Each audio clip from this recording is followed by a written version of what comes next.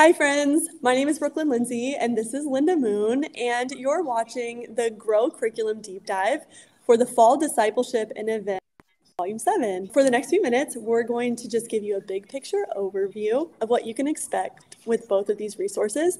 And also, we're going to take an in-depth look at some of the specifics, some things that we just don't want you to miss. And if you're a Grow user, you know that these deep dives are created to give you a head start and help you plan and prepare. Because, kids ministry leaders, I know we love to be prepared. But even if you're not a Grow user, we're just glad you're here. And we think it's cool that you want to hang out with us. So feel free to steal any of these ideas that are appealing to you and make them work for your ministry. So, what we're going to do is first, we're going to give you an overview of the discipleship activity, and then we'll follow that up with some tips. And then we'll look at the overview of the event, and then we'll give you some fun tips about how to make that even more awesome as well. Take a look at the Get to Know You card game, which is your discipleship activity for the fall quarter. The Grow Discipleship strategy is based on 4 spiritual habits, and those are spend time with God, spend time with others, use your gifts, and share your story. And if you've been using Grow for a while, you know that we dedicate the fall quarter to spending time with others and developing that gift. Because kids are going back to school, they're learning about new relationships, they want to make meaningful connections with the people that they're spending time with. This is a great time to be thinking about that and using this discipleship resource to help. So, Linda, tell us a little bit more about how this discipleship activity works to help kids spend time with others. Yes, I am also super excited about this because I love board games and card games, as do most kids and as do most grown-ups. So we think that gamifying this discipleship activity like this will really help kids get to know each other, hence the name, the Get to Know You card game, Yeah. and not even realize that that's what they're doing, but they are spending time with each other, making deeper connections and establishing common ground. After all, it is easier to develop relationships with others the more you know about them. So this would be a great tool for grown-ups too, but let's start with the kids because that's why we're here. So how to play? It's super simple. This game is set up pretty much like any card game, like apples to apples. And we actually provide the cards for you that you can just print out. And you can play with as many people as you like, but usually this kind of game works best with maybe like 6 to 8 people per set of cards. So we suggest in the instructions to pass out 3 to 5 cards to each player, and then you choose one person to kind of be the spotlight person. And so everyone picks from their hand one card that they think the person in the spotlight would like the best. And then the spotlight person collects all the cards face down, so we don't really know who submitted them. And then they can talk about which of those cards they like best, which ones they don't like so much, and they can just share a little bit more. And then if you want to keep score, because some kids are a little bit more competitive, you can award the point to the card that the person picks. It's really simple. We also do suggest a challenge mode where if you don't want to just talk about what we like and dislike, we provide a few challenge cards that have prompts that are more like fill in the blank, kind of like Cards Against Humanity. And then they fill in the blank with the cards that are given. And yeah, so let's try one, Brooklyn, because we're here. We don't have the deck with us, but we can kind of do this just mentally. So one of the Okay. challenge questions says, I want to live in a house made of blank.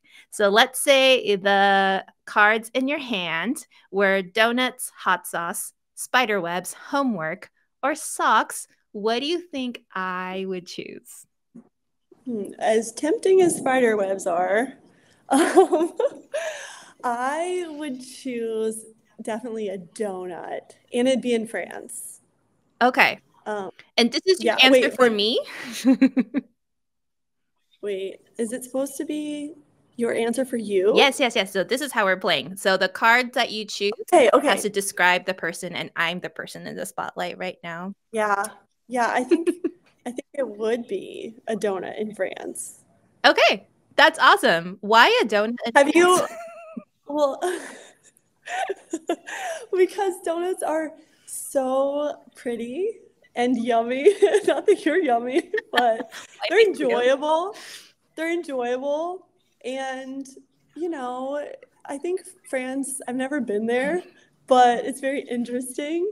And beautiful and all the things. Have you ever heard of French donuts? I have not. I think the closest was a cronut, right? The croissant and donut combo. No, they're the beignet of my Oh, existence. okay. That sounds great.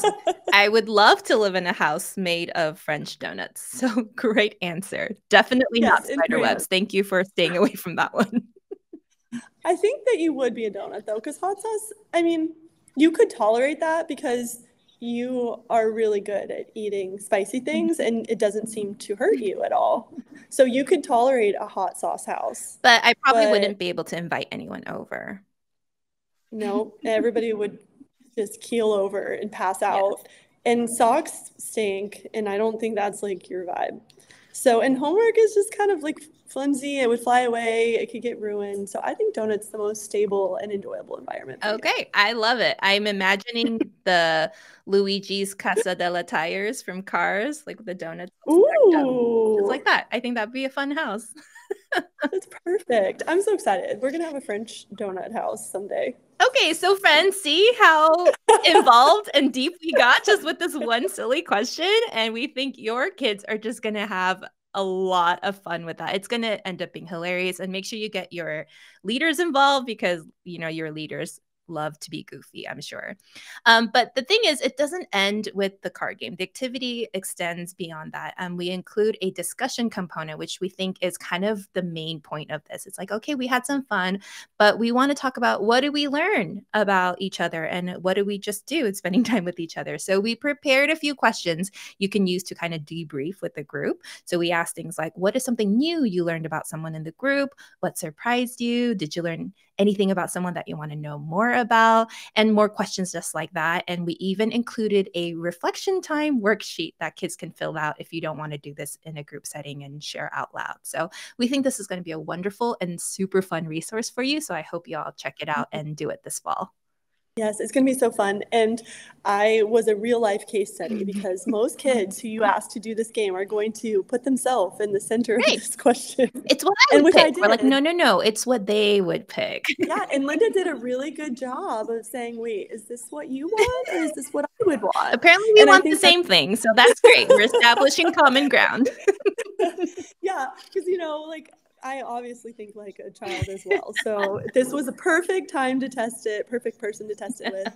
But truly, like I love this game. I love when kids start imagining worlds and they put you in them and they have these reasons and it will be very fun for you to hear their reasons. Absolutely. And it will surprise you like what they think of and it might give you a little bit of a glimpse into their world and like things that they love Mhm. because oftentimes they're going to choose what they love. Right. They're going to choose things that are familiar to them or they're excited about. So the get to know you part is really like the basis of this whole game. And sometimes we don't always have that opportunity to get to know the kids at a really, as they're coming and going and getting checked in and doing different activities, we might not have that moment to learn that they're really obsessed with silly putty or Yeah. they just really, really love France. It's just funny. They just do. And they want everyone to live there and they do. They want everyone and themselves to be there. So, Yeah. yeah, definitely use this resource. And I'm glad like we had a chance to just kind of play it out a little bit. That was really fun.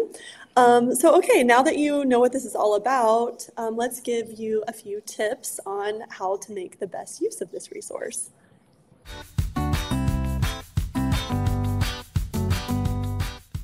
Number one, have kids make their own cards. You can use the template that we have. We provided one for you to have each kid write or draw their own items on blank cards. So you can add different like unique cards to the deck so that you have more options, so that they can be more custom to your group. It just gives it a little bit more of a personal touch. And you can also, this is really cool for those of you who know how to do this, or if you don't know how to do this, just ask a child to help you do this. You can edit these digitally using the PSD file that we provide. So everything that we give you in this card game is fully editable and customizable for you. And all you have to do is just, download that from the expansion pack. Yeah, go ahead and make your own expansion packs, and that'll be really fun because then you can just keep building to your deck year to year. So you can actually get a lot of mileage out of this activity. I love that. Tip number 2 is make sets for families. You can print the cards out in whatever way that is most resourceful for you and your ministry. We suggest doing it in one of 3 ways. One, you can just print them double-sided on cardstock paper and cut them out. Color if you can, but no biggie if it's not in color. You can also print them double-sided on perforated label templates. I think we provide a label number. I think it's like an Avery template that you can use, and you don't have to like manually cut them. You can just, they're all perforated and just ready to go. Or you can print them out professionally using a custom business card company like Vistaprint or Moo, and you get like really nice cards. And then you can get, like, if you want to keep them around for a while, that might be the way to go. But however you decide to do it, it might be a nice touch to provide a set for kids to take home, and they can play with their families and friends. And I think it'll be a great way for them to make memories with the kids in your ministry and also outside as well.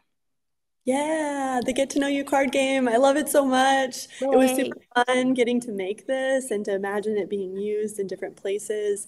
I think your expansion pack ideas are really going to take it to the next level because you know your group the best, and you can have so much fun like adding your own ideas to it. I'm really excited to see where this goes with all of your creativity. It's going to be really great. All right, now that we've Yay. gone over the discipleship resource, do you want to talk about the super fun event that we have lined up for the quarter, Linda? Do you want to do that? You know it. Let's do it. In addition to doing a discipleship activity that's aligned with one of our 4 spiritual habits, we also provide a just for fun event that you can roll out in your ministry for outreach and fellowship purposes. This year, Grow Kids is kicking off, and you're going to get this in a minute, with a super fun event called Let's Kick It. Yay. Yes. So exciting. Kids and families can kick it, literally playing all sorts of kicking related games. And here are a few examples. We've got stations planned called Tricks, Kicks, like trick shots, but not. So there's that. Skip It, Kick-Tac-Toe. Oh yeah. Even a hacky sack station, bringing it back, bringing those hacky sacks back to the ministry, and so much more. Linda, what else do we have planned for everyone with Let's Kick It? I am so excited about Let's Kick It. And this is coming from someone who has very little athletic ability. So kicking is a little hard for me. Like hacky sacks, I don't think I could get more than one. But this is cool because no athletic skills required, because these are going to be more like carnival booths. And it's a great time to do this kind of event. I know a lot of churches do fall festivals and Halloween alternative events. So you might want to try out Let's Kick It in your ministry this year. In the resource folders, we provide instructions, materials lists, and descriptions of 5 station-based games and 3 all-play games that you can have happening all at the same time, or you can kind of have schedules for the group to go through together. Totally up to you. So the first thing you want to do is you want to determine a venue. A gym would be great, a large multi-purpose room, or even a cordoned off section of your parking lot would work great.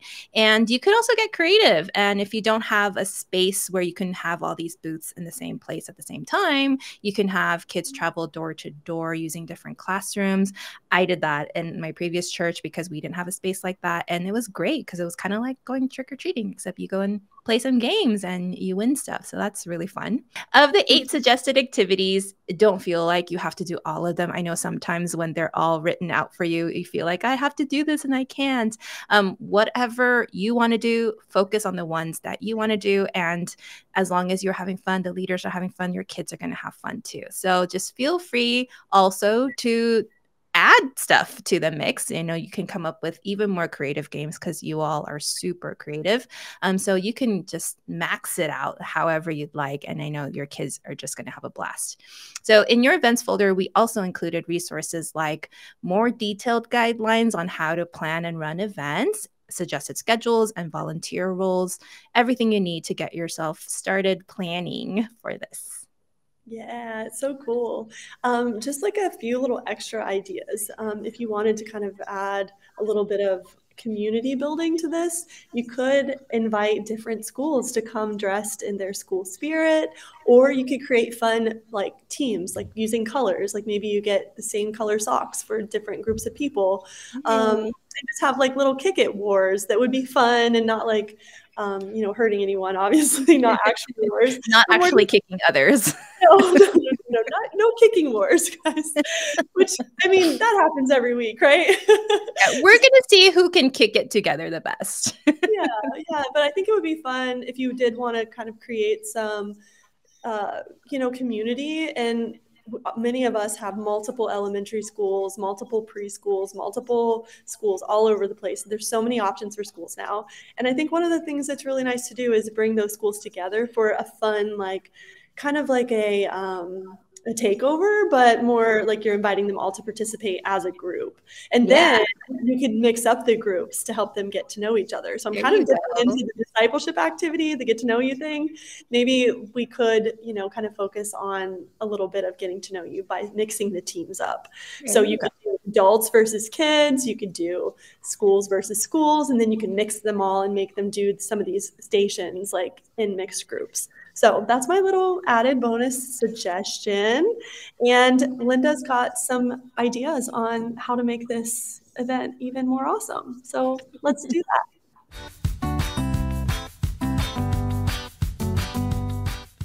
Okay, tip number 1 is to recruit volunteers early. I know that sounds super logical and obvious, but a lot of times we hesitate to ask for help because, you want to be kind to the members of your church and not ask them for help all the time. But you're actually being kind when you ask them early and you let them know what it is you need and when, and you're really specific about how they can be involved, because sometimes people don't help because they don't know how to.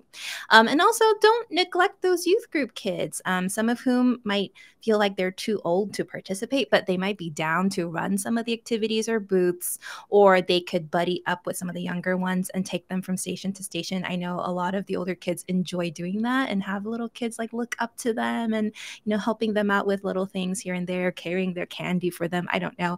So make sure you reach out to everyone who can help you and reach out to them early. I really like that idea of utilizing the older kids. I think that's something that all of us, we're in that tension of that 5th grade year where they're trying to figure out, how do I fit in here? Yeah. So, and they're kind of looking forward to older group. So this gives them a little bit more autonomy. And I really like that. That's great. All right, well, we have another tip for you. Our second tip is dressing up. As we mentioned earlier, a lot of you are going to be doing this event in the fall, and you may want to replace your Halloween festivities with this event. So you can use this as an opportunity for kids to dress up if you want. If you're doing the school spirit thing or doing some other kind of team thing, then you may want to ask people to dress a certain way, or you can just have fun with it, like having everyone dress up however they want. You can go with a sports theme. They can come in jerseys. They can come in tracksuits. They can come in inflatable things. I love inflatable costumes. Those are the best.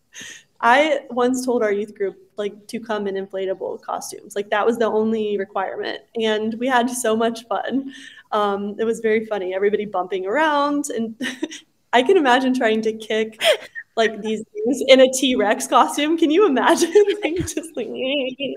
Oh my gosh. Anyway. That needs to be something your leaders do for sure, and entertain the children. Yeah, for sure. Let's kick it. But then you come in a costume that doesn't allow you to kick anything. Yes. Yeah. I think that's great. You should do it. Somebody do it. Steal it. Go for it. Yeah. So anyway, or you could just do no theme at all. You just have people come, no pressure. It's always tough in the fall when everything's happening all at once, all of the new school acclimation.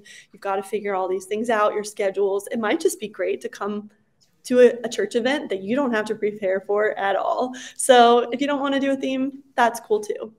Absolutely. And tip number 3, you've heard us say it a few times, but encourage grown-ups to play. A lot of times at a kids event, and I know as a kids director, I see this happening all the time, but kids go play and do their thing, and the grown-ups kind of just sit around and wait for the kids to be done. And not only is that Yeah. not fun, but it also pressures kids to be like, oh, let me just get through this real quick so I can go home because I can tell my parents don't want to be here. So instead of like forced mingling where like parents have to kind of like sit around and drink coffee while the kids are doing their thing, encourage the parents and other adults in your ministry to come and join in on the fun. So make it like an all church event. And it'll create more buzz because you're like, no, just sitting around allowed. You have to go play. And nothing is more satisfying to a kid than to beat an old person at a game. And, you know, and you get And to old in their minds is like 20. yes, exactly.